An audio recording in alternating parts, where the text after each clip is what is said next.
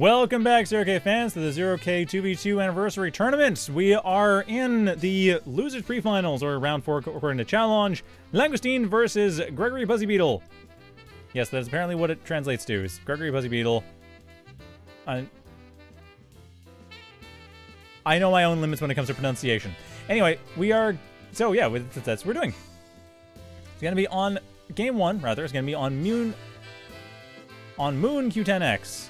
See, like I said, I know my limits for pronunciation. I just can't even do the thing. Yeah, so Gregory Buzzy Beetle versus Langoustine. Color should be bold. Sorry, I'm just trying to... Ooh, okay. It's a bit much.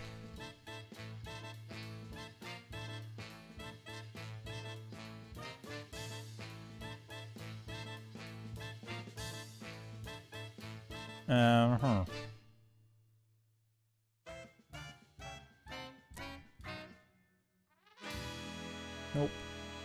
Sorry about this. I am just dealing with some issues right now with the way that OBS handles text. Sorry about that. But yeah, so we are moving on to that match that I mentioned. Gregory Buzzy Beetle versus Langoustine. And we have, like I said, Moon Q10X,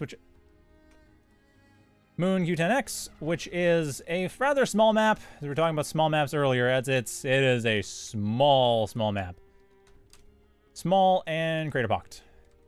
I mean, it's actually a map we haven't seen in a very long time. I think the last time I cast this map was in 2015 or 2016. Like, I have not seen this map in literally years. So, I mean, make of that what you will. I'm not really sure what to think about it right now, but hey, it's a map that exists. So, that's cool. At any rate, we are going to be getting into very quick comm fights. DeinFreund already pushing in here against... Whose commander is this? This is JXG's commander. But DeinFreund on top of the fleas, like, JXG forced to retreat, not really a whole lot that they can do with that. So DeinFreund very, very quickly able to get into the center. Like, Gregory Buzzy Beetle having no real resistance into the middle of the map.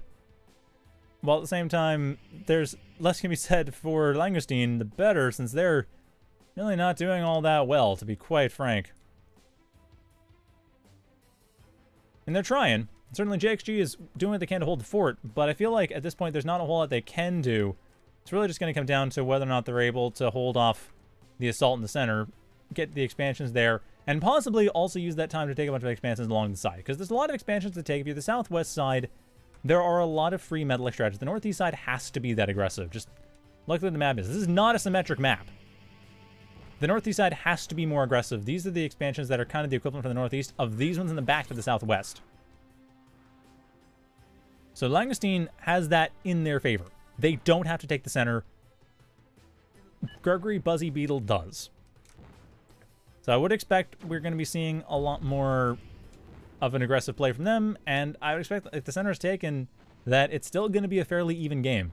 Although to be fair, Gregory Buzzy Beetle has expanded a lot faster. Gone to the back, taking the expansion there, taking some of the expansions around their main base, put some overdrive on. I mean, Gregory Buzzy Beetle, they're doing their best. They're doing what they can to actually do everything right.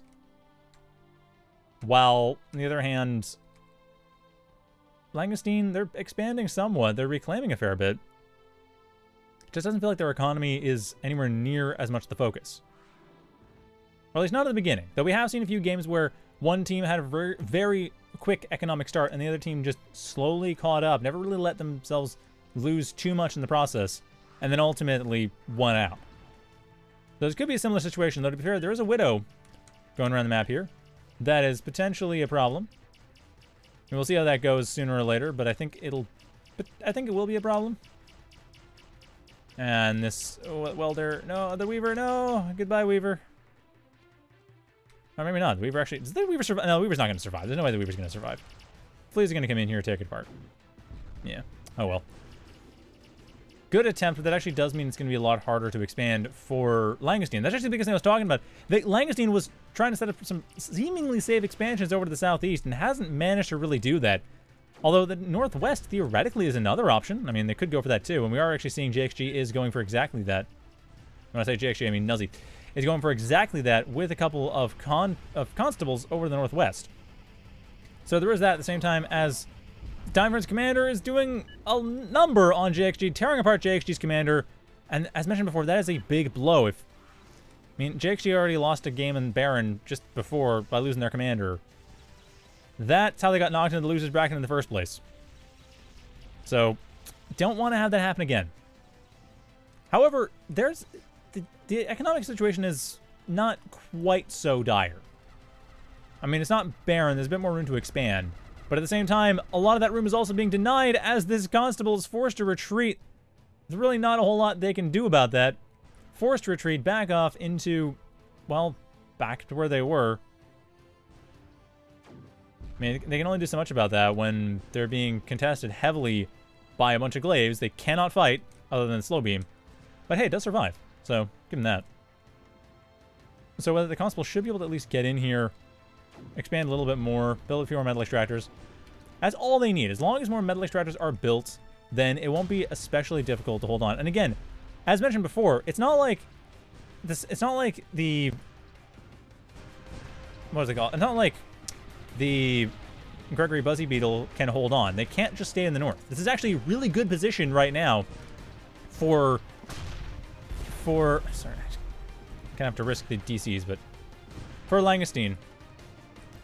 Because Langoustine right now, they are in the center. And as mentioned before, that's the key thing. If they're in the center, they are going to be able to hold on. And if they can hold on, then they'll be fine. Like, Langoustine, all they have to do is hold the center, get that economy, make sure that their opponents can't work from their own defensive position, which isn't as strong, all things considered. I mean, there's a lot of reclaim, but that's it. But the problem, of course, is Langoustine right now is not in a good economic position. They're not in a terrible position, but they're not in a good one. The reclaim is still going heavily in favor of Langoustine, even though a lot of reclaim potential is right here. I mean, you got 2 weavers right here and 500 metal worth of reclaim. Like, a lot of stuff could go here that would really help out. I'm not quite sure why at least one of these weavers isn't helping out with a reclaim.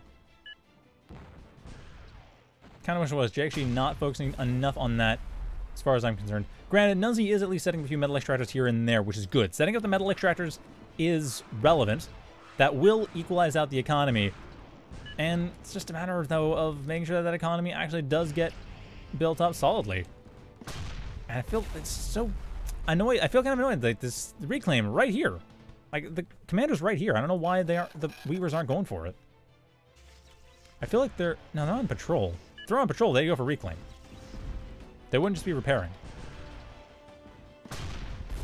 I think I sort of get the logic of trying to repair the units to try to hold the line, but that isn't really working. And now the advantage is going back to Gregory Buzzy Beetle, especially as they're starting to raid out some of these expansions.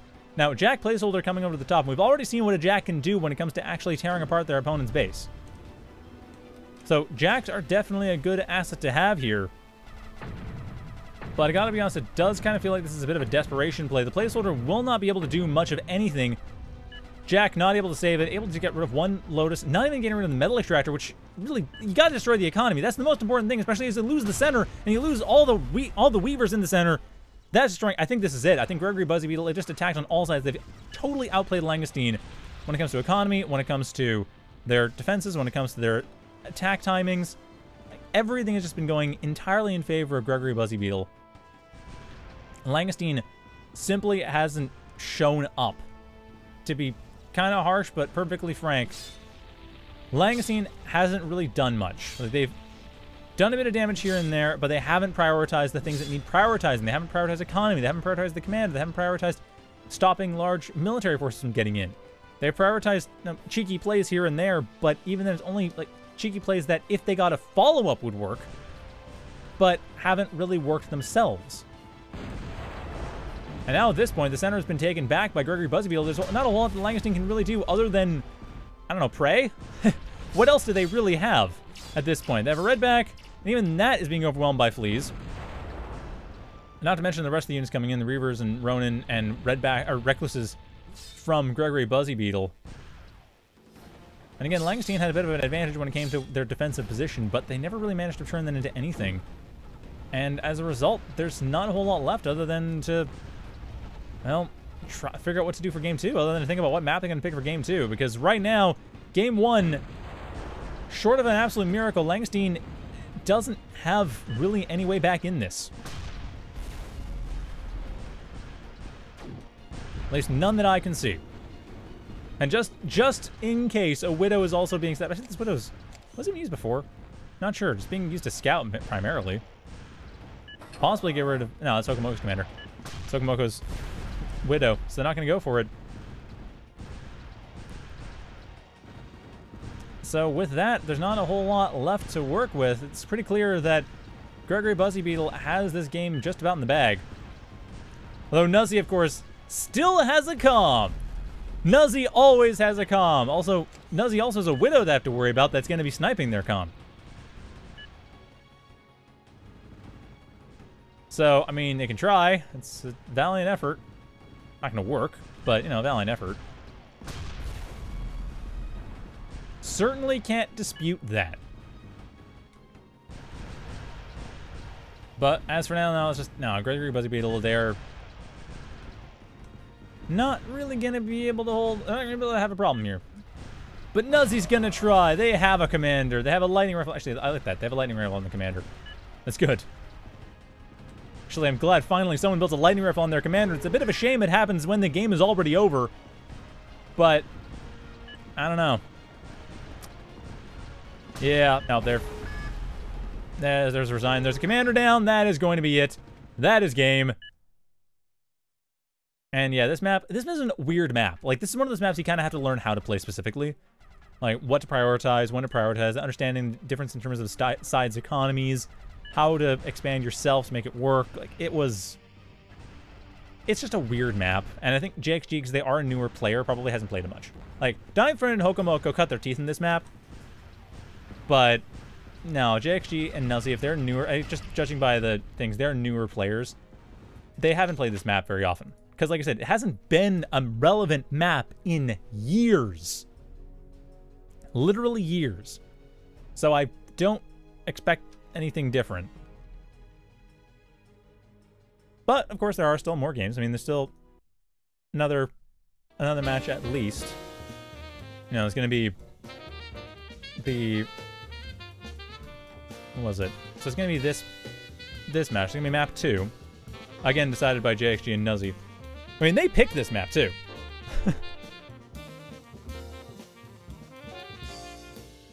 That is the thing. Like,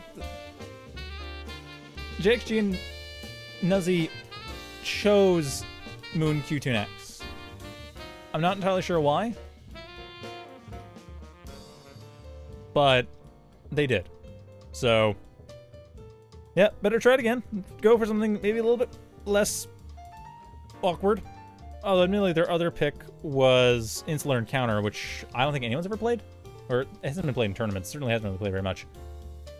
It looked more interesting. It was definitely more symmetric. Oh, they want Battle for Planet 17. I almost called it 14. Why did I almost call it 14? XVII. 17.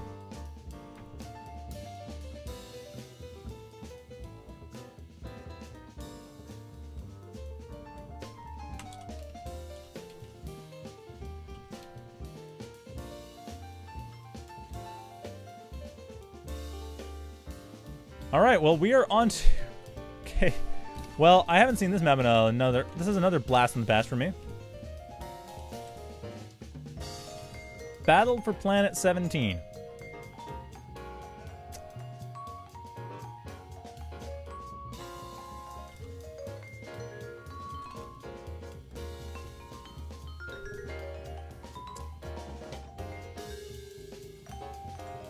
So we're going to be moving... So yeah, that's...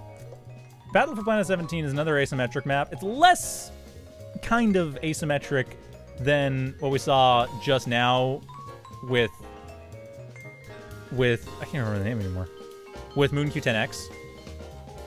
But yeah, I don't know. That was just weird.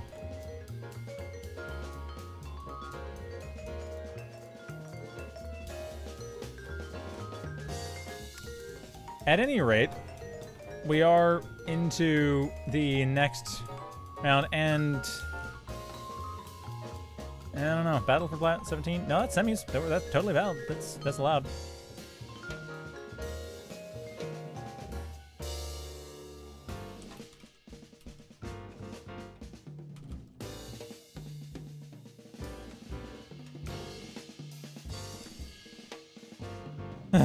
Alright, so at any rate, it's kind of funny, because the players in chat are going about how the map was too wild, and yeah, they're going for Battle for Planet 17 after going for Moon Q10X. Like, the two asymmetric maps that actually had some playtime back in the day. I don't understand the logic, but sure, why not? Go for the wild maps. I mean, it might work. Probably won't, but hey, it exists. You could. I don't know where. What's down in Hokomoko? Seriously, where are those people?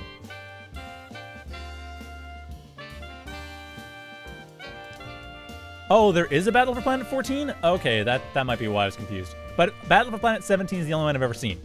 Or I think Battle for Planet 14 I saw exactly once. I think it's a really huge map. Like some giant eco map, I want to say. I mean, it might not be, but I feel like it was like this giant economy map that was all about having a massive amount of resources. I think I only saw it with Evolution RTS, actually. I don't think we saw it in 0K.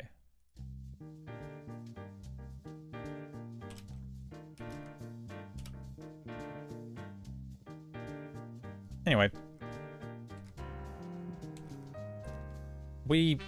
Yeah, so this is it. Like, if you want to know what the heck it was, this is the map. It's weird. It's got this giant ridge in the middle.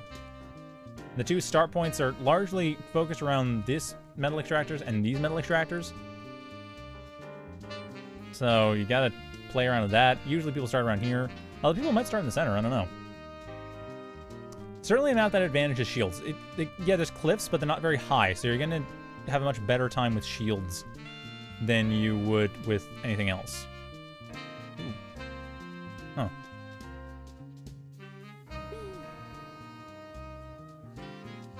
So I expect we're going to be seeing shields, because of course that's meta, and it works well on this map.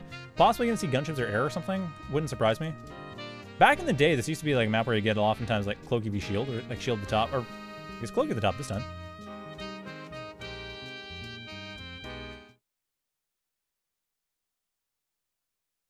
So yeah, that's a thing. There's the map. There's the game. We have started. We have shields and Jumpbots for Langoustine, and Gregory Buzzy Beetle decides to go for Cloaky and shields.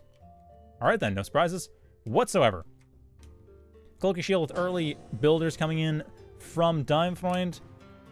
While Sando and Langoustine, we have not a lot of early puppy coming in here from JXG. Well, Nuzzy going for early bandits.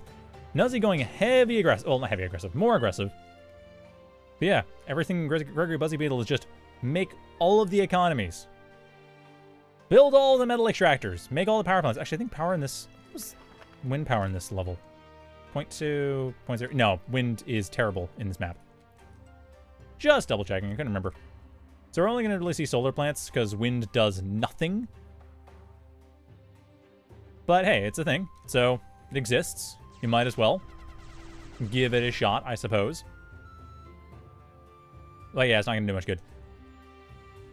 That being said, see, the thing with this map is because of the way the ridge is set up, the north side kind of has this weird defensive position, and the south side, they've got to be aggressive. Like, they got to really push in hard, because otherwise the north side's going to take a third of the map for free. And that's really where the issue comes in, is that if the north side gets that third of the map, there's not a whole lot you can do against them. Like, they've kind of got the thing in the bag. Okay, Pyro Puppy, however, is trying to come in here, deal some damage. Well, same time... Where the heck is that? Ah, there it is. Same time, bandits coming in, tearing apart... Oh, two of these... Nuzzy, all of their constructions have been destroyed. Bandit rush very early on. Very surprising bandit rush from Hokomoko. Same time, the Pyro Puppy is not as effective by any stretch. I mean, Langoustine lost... They lost a lot of stuff here, but, you know, they can reclaim. They can at least get that set back up, and not the worst setback. Same time able to build their economy, but yeah, again, they have to be aggressive, though. That's the problem. This entire time, Langoustine is gonna need to push. Gregory Buzzy Beetle can just build up. They can get their economy, they can get 30, 40 metal per second, not to worry about anything.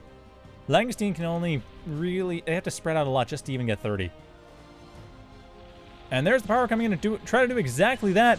Setting the metal extractor on fire, that should be enough to kill it. There he goes. Metal Extractor burning down. But at the same time, not a whole lot of other damage is done. And the counterattack coming in here. Another Metal Extractor goes down for Langoustine. Although at a slight advantage in the moment. But still, it's very, very slight. I would say overall economically it's fairly even, though. That's the thing. It's just a matter of the army. And right now, Gregory Buzzy Beetle is winning on army count. They've got to... It's just... That's the thing, is you got to deal with that fact. Although the Scuttle as well... Oh!